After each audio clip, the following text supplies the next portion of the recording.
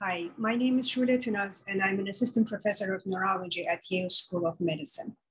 I'm a physician scientist and a movement disorders neurologist. In my clinics, I take care of patients with various movement disorders, particularly those with Parkinson's disease. Parkinson's disease is the fastest growing neurological disorder in the world and one of the leading sources of disability. Innovative research is crucial to better understand the root causes of the disease and to prevent and treat this debilitating condition effectively. In my research, I use multimodal neuroimaging tools to investigate disease progression, to understand the brain basis of motor and cognitive symptoms, and to examine the brain plasticity changes in response to therapeutic interventions in Parkinson's disease. The future of groundbreaking biomedical research depends on research funding and investment in the careers of physician scientists.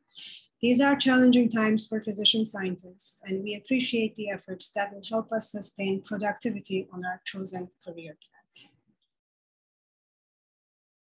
Thank you for taking the time to watch our video, and thank you for your continued support of physician scientists.